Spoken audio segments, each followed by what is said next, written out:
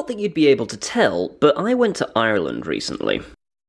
Hello there everyone, and welcome to John Drinks, the channel in which I, John, drink something. And today, we're going to be doing this. It's Harp, and it's Premium Irish Lager. I think premium is in inverted quotes. This is an Irish lager made by the Guinness factory of all people. It's been kicking around since the 1960s. What I know of this is it sells quite well in the Ulster region, but not really in anywhere else in Ireland. The Harp word and associated logos are trademarks. They trademarked the word harp? I don't think you can do that, lads. Yeah.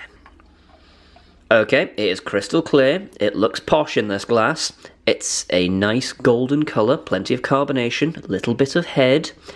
What's it smell like? A lot of malt cereal characters coming across, nothing massively surprising, little bit of hop character as well on the nose. Nothing you wouldn't really expect from the description they're giving us.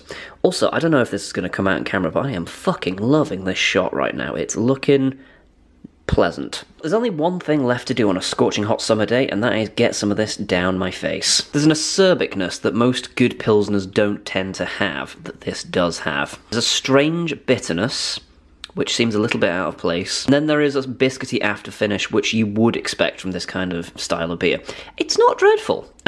It's certainly not the best pilsner in the universe. In fact, it's probably one of the more mediocre ones that I've tried, but you know what, it's okay. Fairly bland, flavour-wise, it has to be said. There's not an enormous amount of character. Mainly biscuity, bready qualities, a little bit of hop, not a great deal. A little bit damp on the finish, actually. I know that sounds a weird description for a liquid, but the kind of like, you know, the smell of mop water is the flavour I'm getting on the after finish. Yeah, I had a few of these puppies on draft whilst I was in Coleraine, and I think it's one of those products that doesn't do as well in the bottle. Although, fair play to them, they don't put it in a clear bottle, which is what most shitty beer makers do, so, you know, I can at least give them that. I also brought this home, Jameson's, because, I mean, you gotta have some Jameson's, haven't you? That's the Caskmate Stout finish.